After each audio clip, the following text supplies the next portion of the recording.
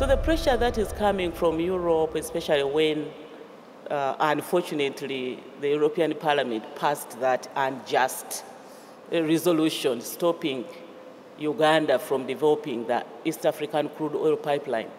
This pipeline traverses part of Uganda, but also Tanzania. Yeah, and I think it's 1,400 kilometers. Yes, it's 1,423 kilometer stretch of pipeline.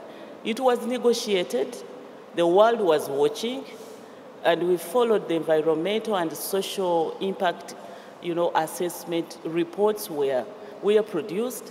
So to wake up in 2022 and you pass a resolution to stop Uganda and Tanzania from constructing this pipeline, which is going to benefit the people of East Africa, is unrealistic, unjust, inconsiderate, and we are not accepting it. Her Excellency, the President of Tanzania, will be visiting China in search for, conclusion of the mobilization of resources. And I know that we will get money. Okay. We will get the money.